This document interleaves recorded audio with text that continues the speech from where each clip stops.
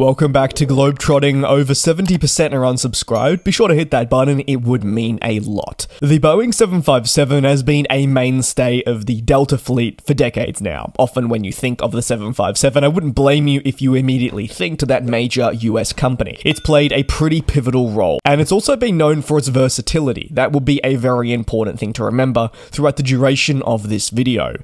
At the time of the 757's introduction, there was a lot of talk on how you would replace the 727 with fuel efficiency, capacity, and more. Described as a pocket rocket, the 757 does boast a pretty suitable range, has a decent amount of capacity for the aircraft itself, and has offered for decades a flying experience that many have complimented. For Delta, the 757 has been a resounding success. Reasons such as the capacity, alongside range, have meant that Delta can deploy it across various missions. Yes, shock horror, I'm going to say it again, but the versatility being a real key to this plane. Whether short or medium, there were fantastic results. And whether it also was a high frequency or more a niche market, even towards international flights, the 757 was able to offer, or is able to offer, Delta what it needs. Maybe even then, it can be viewed as a one-of-a-kind aircraft. There's no other 757. Trust me, I know. But what I mean is there's nothing that can really replicate it. And, well, that's part of the problem. The 757's performance extends to high altitude and hot weather markets. Also, its ability to fly to diverse locations, whether it be a smaller airport or a smaller runway, making it the jack of all trades. Despite the success, the unfortunate reality, as I'm sure you'll know, is that the 757 is an aging aircraft type, and many airlines worldwide have begun retiring their 757 fleets in favour of more efficient models.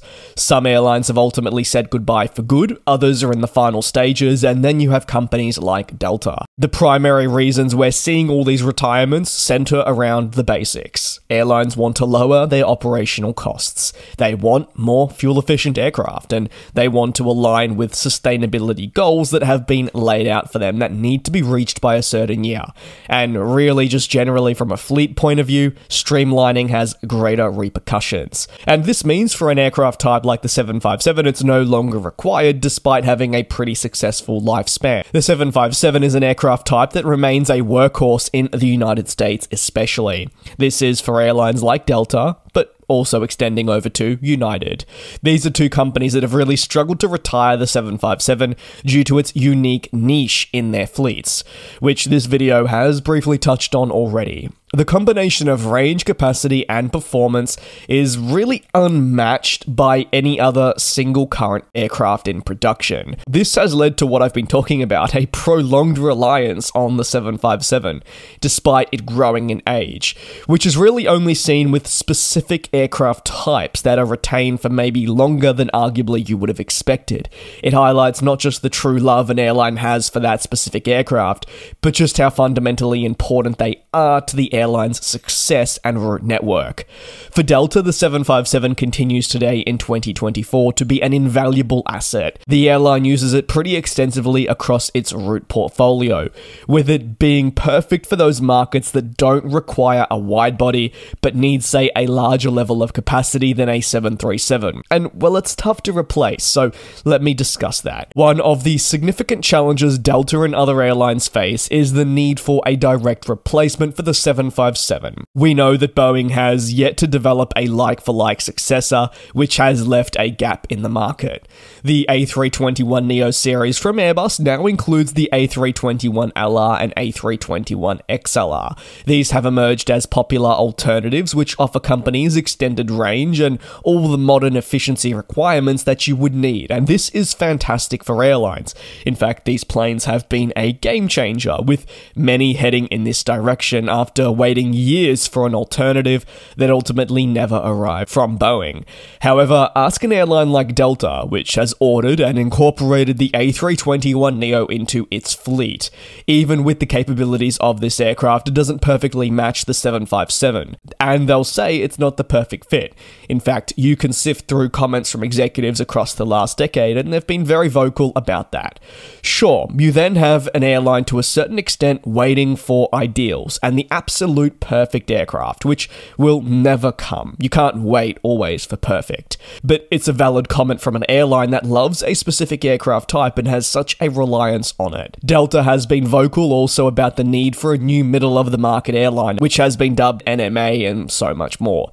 The aircraft was expected to fill the gap left by the 757, offering similar range and capacity, but with your more modern technologies. While many airlines and leasing companies called for this, Boeing's plans for the NMA did not materialize into anything firm, leaving Delta to not just continue relying on its aging 757s, but understanding the realization that they weren't going to have a like-for-like replacement, so they needed to look elsewhere for a fit that could be as perfect as possible. At the very least, we saw Delta adapt and purchase the A321neo jets to utilize these, including other wide bodies, to try and fill an operational void that will eventually be left by the 757. However, the airline has also publicly acknowledged that there is no perfect replacement for the 757, and that's fine. You would argue that Delta is not the only airline to feel this way.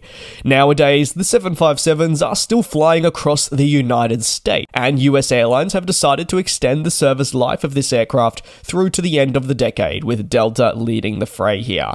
They have invested in upgrading and ensuring the continued maintenance of these jets to see them as reliable and competitive as possible. But remember, these planes are not new. They're not part of the next generation. They're only going to give so much to Delta and their customers. Looking ahead, Delta will one day say goodbye to the 757, a scary prospect, and that day will be a sad one for the airline and us aviation enthusiasts. But as stated at the beginning, the company has used this plane for decades, and its reliance has really been unwavering, being now one of the last airlines to fly it with passengers across a network so thoroughly. So, to summarize, the dilemma surrounding the 757 is one that's been ongoing, and will continue probably until the day the plane is retired and even beyond that. The airline's purchase of the A321neo and use of other available aircraft is an important step in the right direction, even looking towards the 737-10, part of the MAX series. This is your high-capacity variant that remains uncertified, but Boeing has certainly put forward as a 757 alternative to try and rival the A321neo. There will always be the ifs, buts, and maybes if there was an NMA and its obvious impact on the Delta operation. But for now, Delta will continue flying the 757, so if you are a lover of the flying pencil, head towards your local airport if you're in North America, and give it a spot. Thank you very much for your support here on GlobeTrotting. Be sure to subscribe if you haven't already. I will see you in a couple of days for your latest aviation analysis. Take care, and until then, be safe.